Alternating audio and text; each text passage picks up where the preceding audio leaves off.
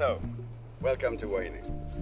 We're going to talk about lots of things today. We're going to talk about, for sure, Huahine, French Polynesia in general. There was a society here before, there was religion, and all those subjects we're going to talk about. We're going to talk about archaeology, because Huahine has a very high concentration of archaeology here. And there's lots of temples. There's also a beautiful lagoon, so we'll stop as we go. So, again, welcome to Huahine. Here you have the marae. So that temple is one of the examples of sacred places. It's called today by anthropologists and archaeologists a royal marae. So for a while this society was coming here to do ceremonies. So here we're in the center of the island, and it's a very important part because, following a legend, a god came here a long time ago and split the island in two pieces. In the process, what happened is that he fell over and he chopped his thing. It's hanging out over there. It's called the hua, and this is actually the name Huahine. This is why it's called Huahine. You have the hua here, and Hine is in town. We're gonna go see her later on.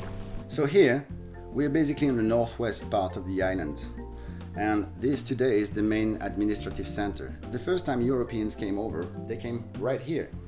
In journals, you can see the description of the mountain. And if you look at the shape of this mountain, it's actually a woman giving birth. Look at the eyes, the nose, the mouth, her breast, her belly, and her knees. This is part of the legend of Huahine. This place is called Marae.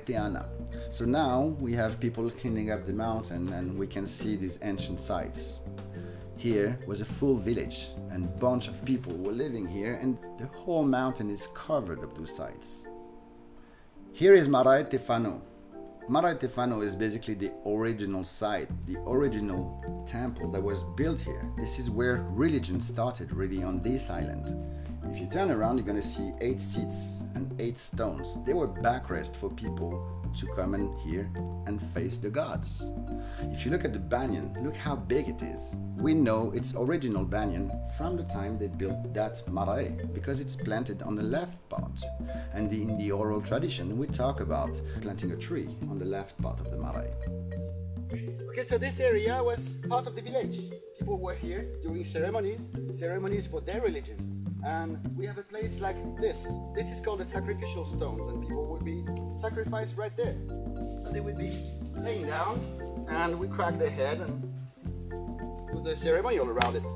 So people were coming here and dance and do all kinds of things and prepare costumes, and it was just part of life.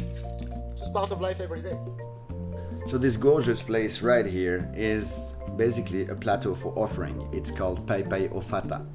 People were coming here and do offerings for the gods, but it was also an observation point. If they do see somebody, they will take their shell, blow very hard in it, and it's going to make a crazy noise that everybody knows. And everybody's going to prepare, get sticks and stones, and be ready to fight. I really hope you like visiting the island with me. I was actually very glad I was able to share my culture with you. So what I propose is that you come back later, because we didn't see everything. There's way more to discover. So I encourage you to come back and we see the rest. Maruru, Nana.